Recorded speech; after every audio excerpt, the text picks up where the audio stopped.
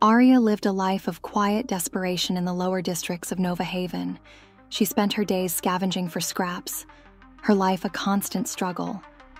But she found solace in her own company and her fascination with the mysterious world of memories. One fateful night, Arya stumbled upon a hidden laboratory deep in the city's underbelly. She discovered a strange piece of Omicron tech that allowed her to absorb and manipulate memories. As she experimented with the machine, Arya learned she had a rare gift, that she could absorb and manipulate memories without the aid of the device, but at a terrible cost to her own sanity. The Omicron Innovations agent soon caught wind of Arya's abilities and sent their most skilled hunters to capture her. Arya was forced to flee. But go where when the corporation ruled the city? On the run, Arya met Axel, a mysterious figure with piercing gray eyes and a chiseled jawline. Brooding and secretive, Axel seemed to be haunted by his past and struggled with his own morality.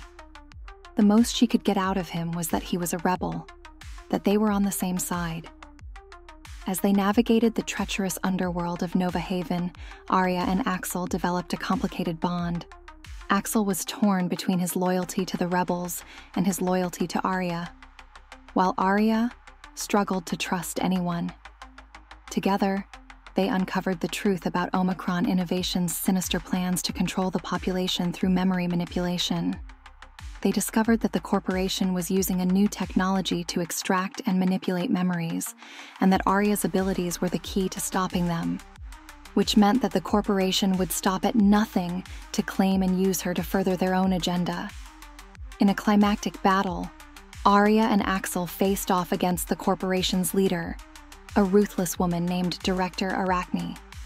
As the fight raged on, Arya discovered Axel was ready to lay his life on the line for her. He truly was someone she could trust. As Arya and Axel stood victorious over the defeated corporation, they knew that their work was far from over. The city of Nova Haven was still reeling from the aftermath of the corporation's experiments, and the people were struggling to rebuild. Arya, with her newfound abilities as a memory thief, knew that she had a unique opportunity to help the city heal.